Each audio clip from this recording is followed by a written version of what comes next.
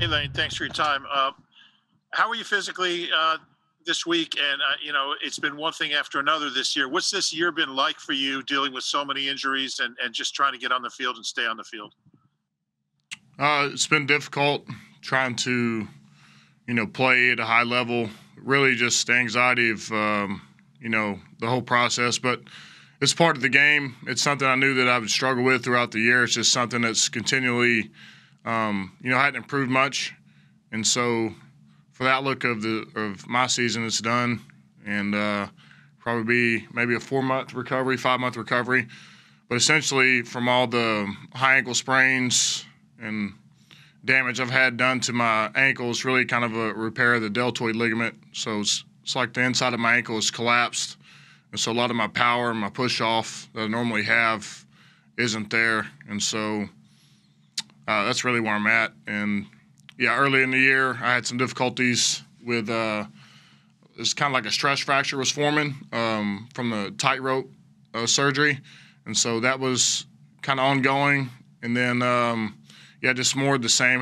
Had been rolled up on a few times, and at times where I thought I was making progress, and ended up getting rolled up a few times and ended up setting it back to where I am now. Go ahead, Ed, and then Les. Hey, Lane. I guess there's a report out there that Jason's moving back to the right guard spot. I mean, how much you spent a couple weeks working together this summer. How do you pick up from that, and how do you think that will go now 3 months into the season here? It's as far as a guy that can move inside and do multiple things, he can do it. I think with Pryor there, those are two big people so far as covering ground and being able to move efficiently. I think they'll be working good together. Go ahead, Les. And then really sorry to hear your news. So Matt Pryor will be the right tackle now, it seems? I believe so. I haven't seen practice. They have practice today, so I'm not sure quite the rotation. I kind of been doing my own thing with this, but that's what I believe. So what with your ankle, the tightrope surgery was supposed to work. Are you happy with the way this is all worked out medically? What everyone has done and how this has progressed? As far as all the decisions made, is my decision. I wanted to come back and play. And it is what it is. As far as rehab, we've done everything we could. And like I said, there was times we were making a lot of good progress. And in some games, they end up getting rolled back up on again. So just something really you can't control. But it's been frustrating. And, I just want to get back healthy 100% and not think about it and then just and play ball and move on from there, which is something that's been difficult for me this year. Thank you. Dave and then Bo. Hey, Lane, I just want to kind of clarify with the ankle. Can you just kind of take us through what exactly happened? You said there was a stress fracture building after the surgery, and can you kind of just fill us in a little bit more? Yeah, so how all this took place is whenever I got fell on in Jacksonville a couple years ago, and then Giants was it last year? And so those two injuries kind of snowballed into this. And so the tight ropes, whenever the two bones are separated, so the ligaments are damaged or loose, and so they put those back together.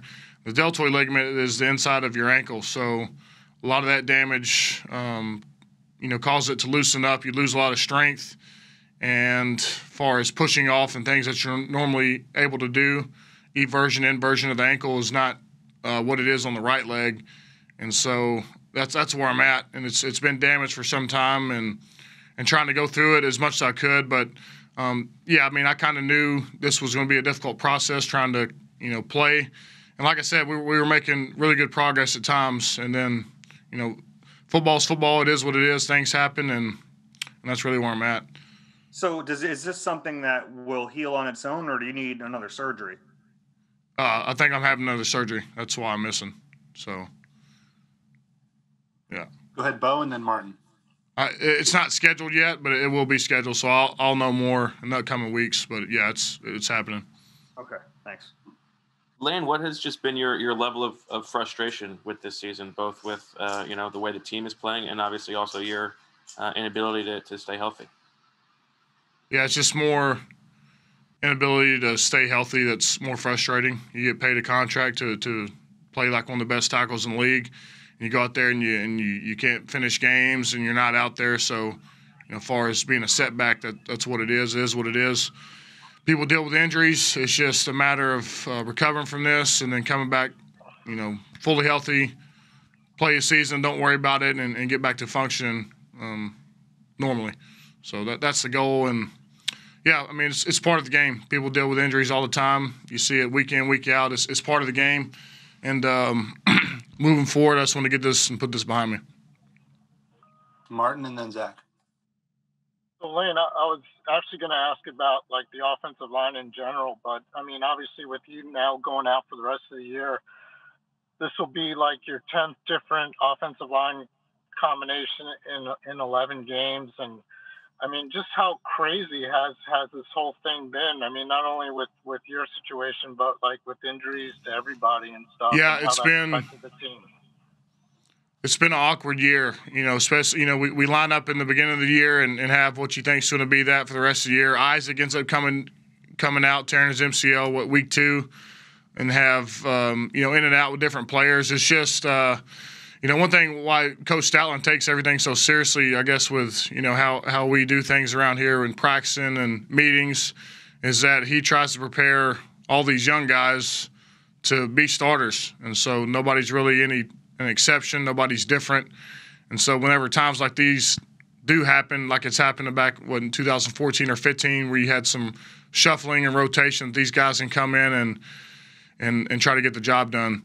But for the younger players, like I said, it all comes down to experience. The more Jordan's played, the better he's gotten. The more times he stayed at a spot, he's better at the right side than he is the left. But it's just a matter of playing and getting those games under your belt. There's nothing that can really substitute for that. So moving forward, the game always goes on. And so, these guys are going to continually to grow. And, Kelsey's out there leading them, and he's dealing with some stuff too. And, he's just a warrior, and, he's the guy that's leading the troops. Well, thanks, and good luck with your surgery and all. We'll wrap it up here with Zach and then Ruben. Hey, Lane, first off, thanks for telling us directly here and having it come from you. I appreciate that. As far as your future, are you expecting this to be fixed by next season, or do you think throughout your career this is going to be something that you have to deal with? That is a big question. I guess I could tell y'all more coming, maybe June or July, so when you're ramping up. But, yeah, my goal is to put this behind me to where it's nothing, I don't have to think about. I don't want to be thinking about before games or during the week, if I can practice, how I'm feeling. But, I've seen guys come back from far worse. You've seen Brooks, come back from tearing Achilles, is the best guard in the league next year. So if I got any inspiration or guys to look to around here, people in the past that have gone through things and recovered, there's guys here in the locker room to look up to. Go ahead, Rube. What's your confidence level that you can be in the future the player that you were at the top of your game when you were going to Pro Bowls and being an All-Pro? Do you feel like you can get back to that point?